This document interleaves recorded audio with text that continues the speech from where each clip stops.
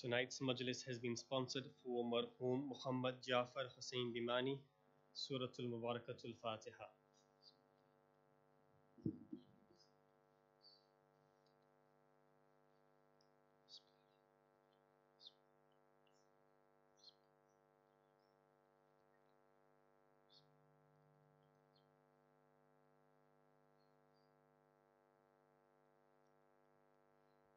أعوذ بالله من الشيطان اللعين الرجيم. بسم الله الرحمن الرحيم. الحمد لله رب العالمين. الحمد لله الذي هدانا لهذا وما كنا لنهتدي لولا أن هدانا الله. لقد جاءت رسول ربنا بالحق. الصلاة والسلام على أشرف الأنبياء المرسلين خاتم النبيين سيدنا ونبينا ومولانا أبي القاسم المصطفى محمد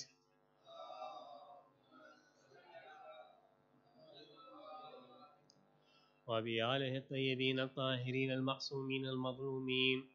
صل على صاحب الدعوة النبوية والصولة الحيدرية والعصمة الفاطمية والحلم الحسنية والشجاعة الحسينية والصبر السجادية وآثار الباقرية ومؤاسر الصادقية وعلوم الكاظمية وحجج رضوية وجود التقوية والنقاوة النقوية والحيبة الأسكرية والغيبة إلهية والقائمة بالحق.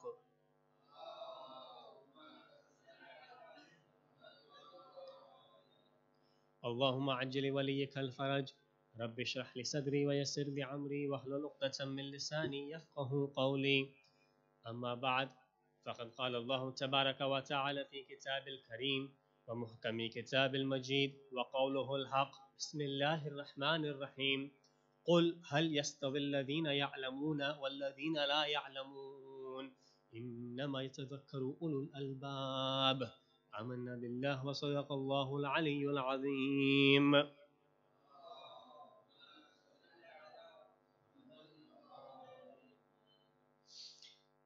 There is no doubt that the prophets which Allah subhanahu wa ta'ala has sent to this world are all a beacon of guidance for us. And there is no doubt that the Ahlul Bayt, the successors of those prophets that are there to protect those messages, are also another beacon of light. Together, the prophets and the Ahlul Bayt are those individuals or those role models that we can completely emulate and take them as a role model for our whole life. Whatever facet of life that we feel we need some advice, or whatever facet of life that we feel we need an example from, we are able to find it within the life of the Holy Prophets and the Ai-Imma. For example, when it comes to the facet of life of financial aspect, as to, for example, how do I live a life successfully, a life of poverty, and how do I live successfully a life of richness? Or, for example, family aspects, such as how do I maintain relationships with those individuals that haven't reciprocated my good nature? Or, for example, the upbringing of the children. Or, for example, societal aspects, such as how to lead a life successfully in a community. At the same time, how am I able to be a good citizen towards my community? Educational aspects, the importance of giving, the importance of secular education, of other sciences, as well as the importance of religious education. Whatever facet that we feel that we need advice or examples from, we are able to get it from the immaculate lives of the Holy Prophets and the Ahlul Bayt. However, there's those individuals that we may come across that, although aren't ma'soom, and although may be contemporary within our modern lives, they may come across those individuals that have so immaculately followed the lives of the Holy Prophets and the Ahlul Bayt that they too become a beacon of light. They too become a beacon of guidance. They too become those individuals that we are able to take practical lessons from, those that we can also relate from in the current and modern times. One such individual that I would like to discuss today is a man by the name of Muhammad Husayn. Muhammad Husayn is an individual that comes from Shad Abad. He was born in the year 1903 and he passed away in 1981. And he's only lived here half a century ago. This individual was a Sayyid. He was orphaned. His father died at the tender age of when he was 5 years old, and his mother passed away 4 years after this. This Sayyid orphan by the name of Muhammad Husayn grew up to be one of the most leading and the brightest scholars that the modern Muslim era has ever seen. He was one of the most prolific, prominent and original thinkers and philosophers of the Muslim modern era. He was also an inspiring teacher to his students. He was a prolific writer of many books. He was an expert in architecture, an expert in agriculture. His skill within poetry, art and calligraphy were extremely proficient. He was an extremely skilled horse rider, a jockey, and even a sharpshooter, so much so that this individual was second to none in the whole of his hometown.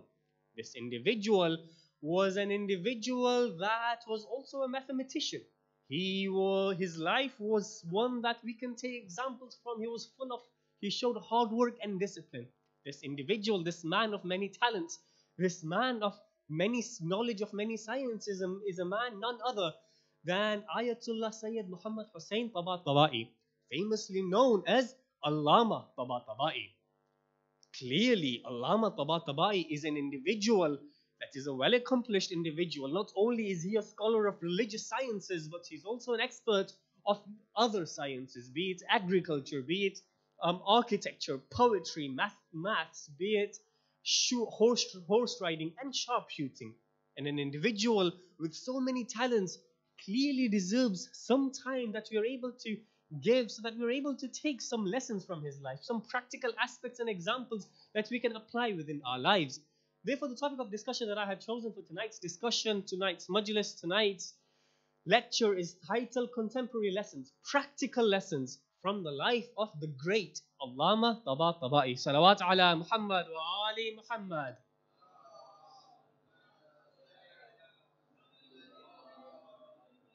At many places within the Holy Quran, Allah subhanahu wa ta'ala has stated the importance of scholars, on how a man of knowledge is much better than a man without knowledge. Similarly, in traditions and hadith, we have always given the importance of knowledge and the importance of those that have more knowledge than you. For example, the verse of the Holy Quran that I had the honor and the privilege to recite before you, Allah subhanahu wa ta'ala majestically and in all his glory states in the 39th chapter of the Holy Quran, known as Surah Al-Zumar, verse number 9, he states, قل هل يستوي الذين يعلمون والذين لا يعلمون? Say, are those who know equal to those who do not know?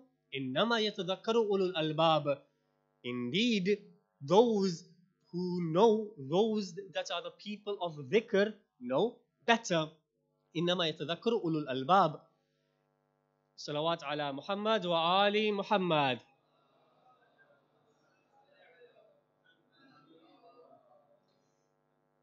إنما يتذكر أولو الألباب. Only they will remember who are the people of understanding.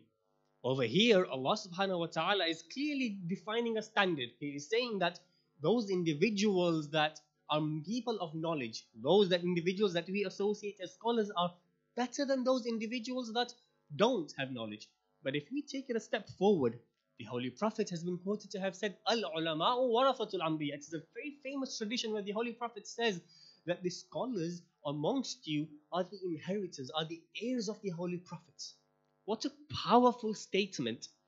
The Holy Prophet is saying that if you want to see the true successor of the Prophets, look at the life of the scholars, for this is where you will be able to get examples from. Al-ulama'u warathatul anbiya. Indeed, the scholars are heirs of the Holy Prophets.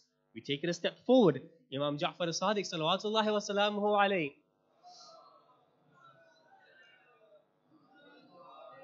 states that it will be the day of resurrection.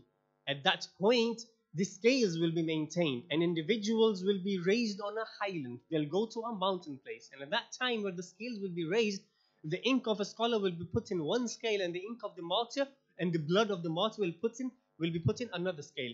and the ink of the scholar will outweigh the blood of the martyr. Again, time and time again, we've been encouraged to seek lessons from those that are knowledgeable, those that are scholars, so that we can take some lessons and lifelong experiences from. Therefore, we will dedicate the remaining part of the lesson to the life of Allama Tabatabai. And within this, we will discuss his life into separate categories. And within each of those categories, we'll try and delve a little bit deeper. For example, the first category that we would like to start off with is his hard work, his perseverance, his dedication, and his discipline. Now, many of you in this room today may have already come across the theory known as the iceberg theory.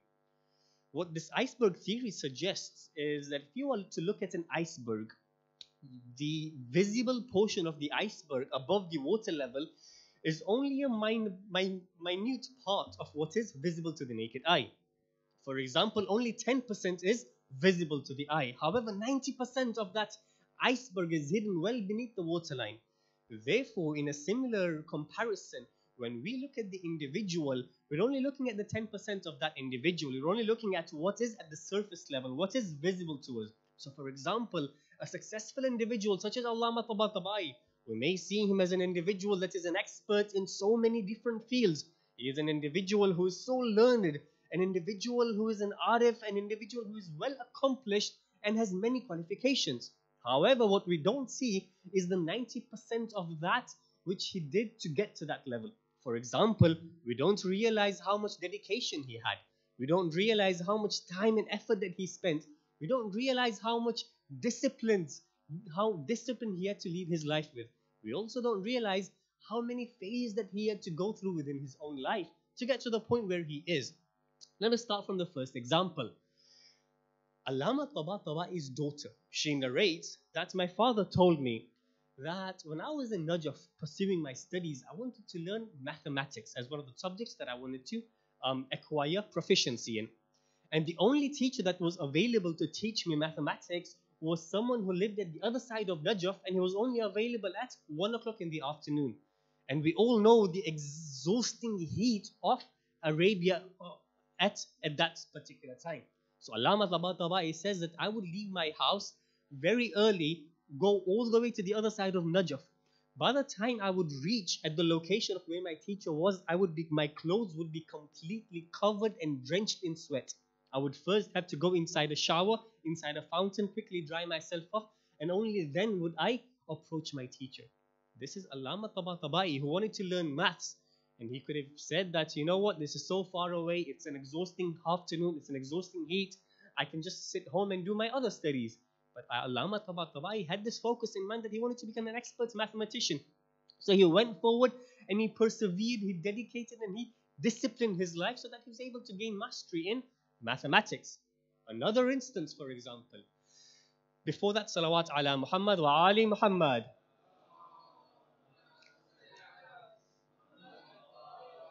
Whilst the Allama was studying in Najaf, the funds from his ancestral lands, the funds from his farms stopped coming, and therefore he started facing financial difficulties. So what Allama did, he had to pause his study, he had to go back to where his farmlands were in Shad Abad, and he had to start cultivating his land, and he had to farm and grow the crops and vegetation. His son, Sayyid Muhammad Sayyid Mahdi Baqi Tabatabai states, he says that my father had astounding perseverance. Whatever the weather was, whether it was extreme winter, rain, cold, or even extreme sunny, I would always see my father leaving early morning, coming very late at night with an umbrella in one hand and working away in the fields all day long and plowing away all day long. And he continued to do that for 10 painstaking long years. Allama Tabatabai, if he so wanted, there are so many people that he could have also relied, and he could have just said that I'm just going to rely on the help that I get from the people. But Allama Tabatabai assumed responsibility, and he went back to his farmland, and rather delegating this responsibility to someone else, he persevered himself, he disciplined himself, and he made sure that his irrigation was fixed until he was able to come back.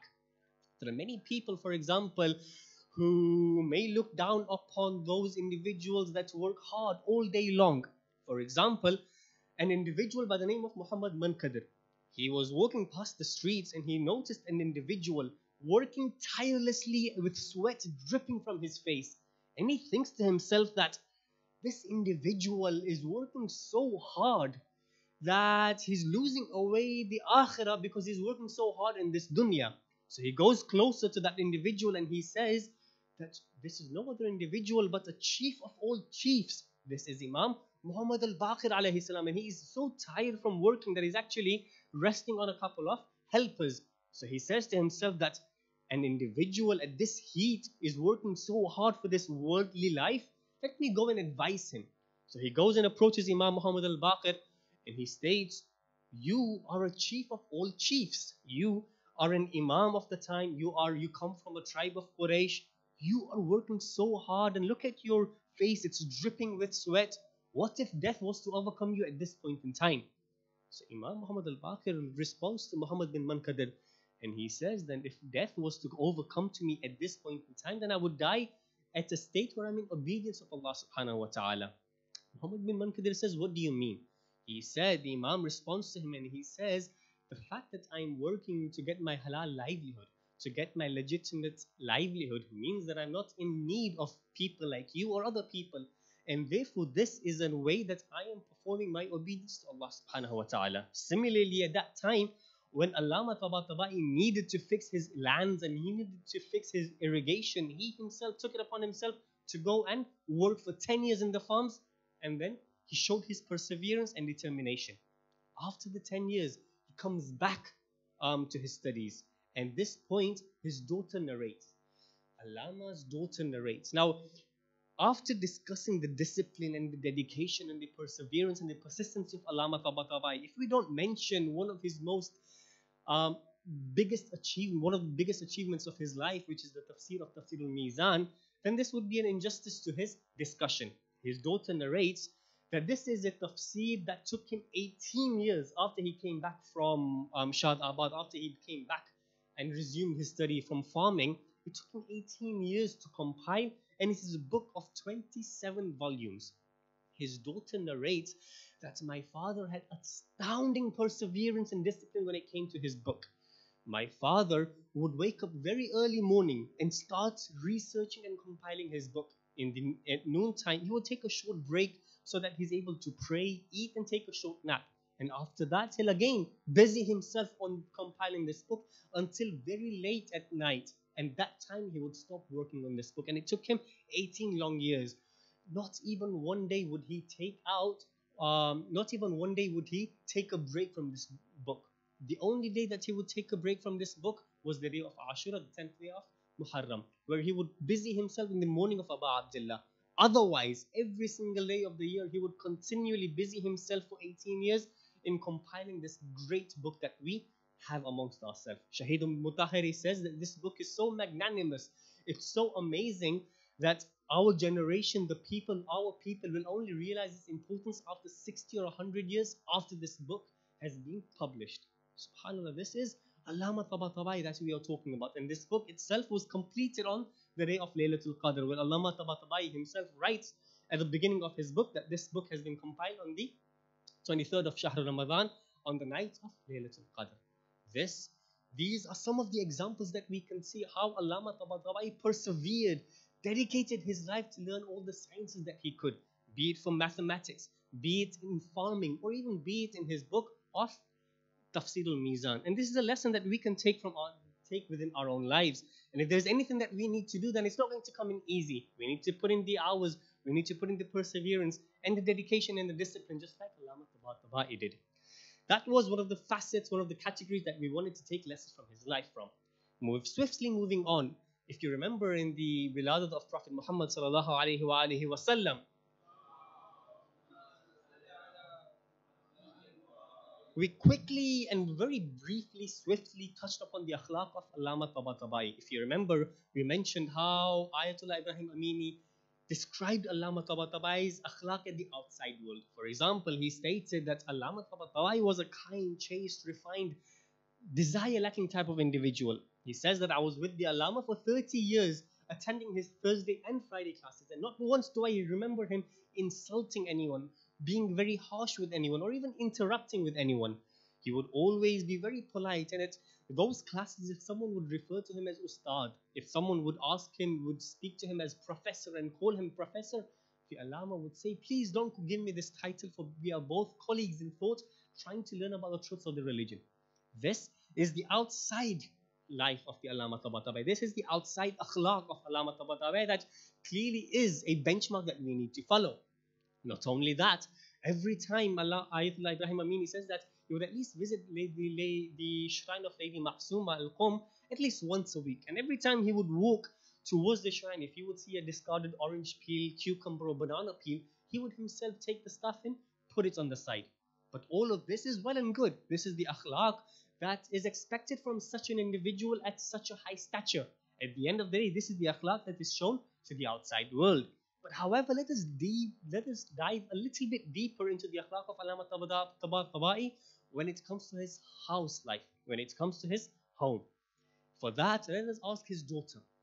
Allama Tabatabai's daughter narrates that my father was extremely busy, and he would be an extremely busy individual. And from his busy schedule, he would always make sure that he takes at least 1 hour from his busy schedule to spend with family time.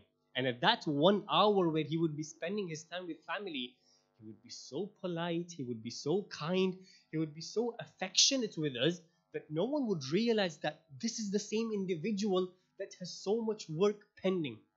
At the same time, where Allama was spending time with his kids, he would always, sometimes he would listen to the chit-chat of us, or he would teach us how to draw, or sometimes he would even give us exercises from our homework and studies and schoolwork. This is Allama Tabatabai at his own home. Let us take it a little bit further. His daughter again narrates that Allama would always carry out his own tasks, his own chores, his own work by himself. And without anyone had the opportunity to help him, he would quickly do and perform that chore. For example, later on when I was married and I would come and visit my father, one point he was quite ill and he was at his bed. When I entered the room, when I entered the house, after a while, my father got up from the bed himself and made himself a cup of tea. At that point, I told my father, dear father, you could have easily asked me, firstly, you're not feeling well, you could have taken rest, and secondly, I'm your daughter, you could have asked me, I would have made some tea for you. The Allama says that, no, firstly, you are a guest. Secondly, you are a descendant of the Holy Prophet. You are a Sayyida. How can I order a Sayyida to do any chores or tasks for me? This is the refined nature of Allama Tabatabai. Let us move on a little bit further. His daughter narrates that towards the final moments of my mother was in bed for 27 days. My father, Allama Tabatabai, would sit next to her bed for all that duration, never leaving her side. This is the akhlaq that Allama Tabatabai showed at home, whether it's with his kids, whether it's with his wife, but also whether it is generally at home or outside. This is an Allama Tabatabai who was such an accomplished individual, but yet has so much to offer. And this is again something that we can take from his life. Swiftly moving on another facet, another category of his life that we can take examples from. Sayyid Muhammad Husayn Tahrani. He says that when I moved into Qum, I was studying in the school of Ayatollah Hujjat, known as Hujjatiyya. The place that I was in was quite small for us, so Ayatollah Hujjat Marhum, he bought the land adjacent to us, and when he bought it, he wanted to expand it in the way that would be suitable for us. And therefore, he invited all of the architects from different cities to come and tender for the job. So many people from Tehran University and many professional individuals came forward, brought their proposals and their tenders forward. But Ayatollah Hujjat found some sort of flaw with all of them.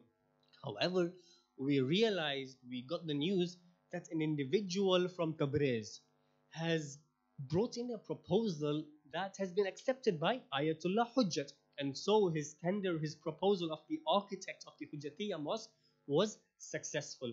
We wanted to find out as to who this individual was. We realized that this is the same individual that is an expert in mathematics and also an expert in philosophy.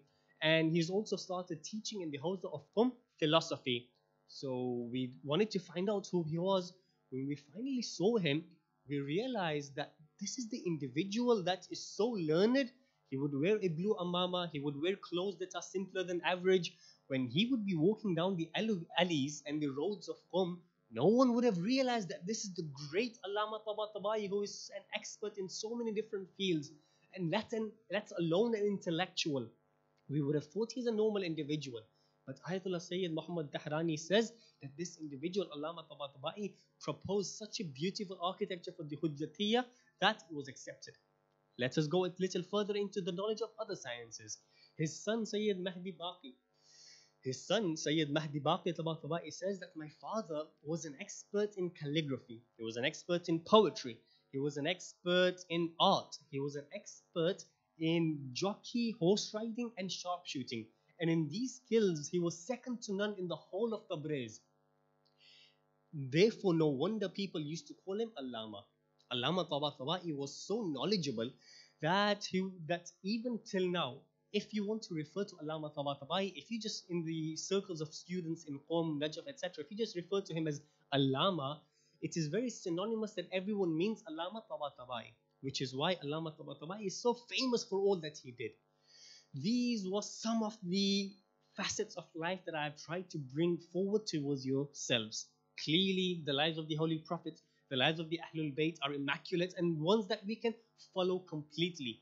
But there are also times where we feel that we need a contemporary individual. Sometimes we may feel that we need an individual from the modern world that we can connect to better or we can relate to better. Allama Tabatabai clearly not only is a great scholar, but he's an expert in many fields, be it sports, art, and mathematics. And this is something that we can try and emulate within our lives, be it from his dedication, be it from his akhlaq, or even be it from the knowledge of many sciences that we have. Therefore, in order to present a conclusion, the conclusion that I would like to present is many a times we have scholars in our midst.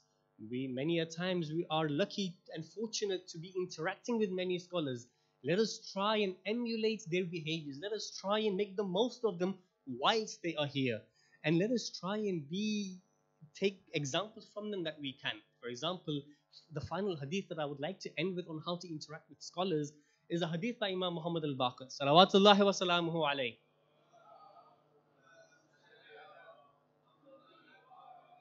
Imam Muhammad al-Baqir says that whenever you approach a sage, whenever you approach a knowledgeable scholar, always be more inquisitive than talkative. Learn how to listen well, then learn how to talk well, and never interrupt the talk of the scholar. And inshallah, we pray to Allah subhanahu wa ta'ala that we are able to get gems and lessons from the life of the Holy Prophets, the Ahlul Bayt, and the scholars that He has appointed for us. Salawat ala Muhammad wa ali Muhammad.